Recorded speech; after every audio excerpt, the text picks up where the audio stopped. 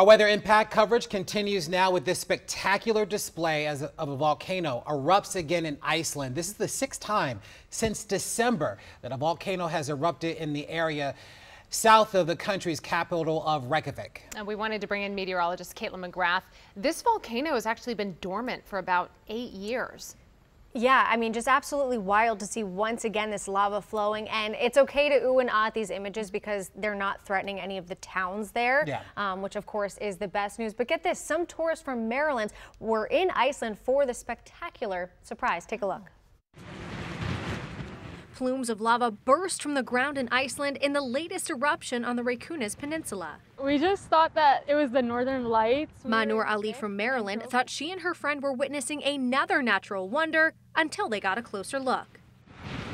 It was a volcanic eruption, and it's like the coolest thing I've seen in my whole life. This is the 6th time the volcano has blown in 8 months, after staying dormant for more than 800 years. The eruption began Thursday night after a series of strong earthquakes, but volcanologists say the rivers of lava are not headed for any nearby towns.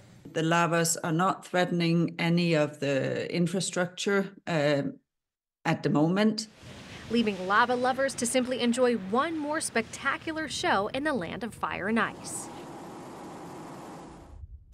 Incredible to see those images, right? Yeah. I mean, what an experience. Yeah, and I mean, like, talk about, you go to Iceland for the adventure, but to get that on top of it is a real treat. And again, I only say treat because it's not threatening. Yeah, we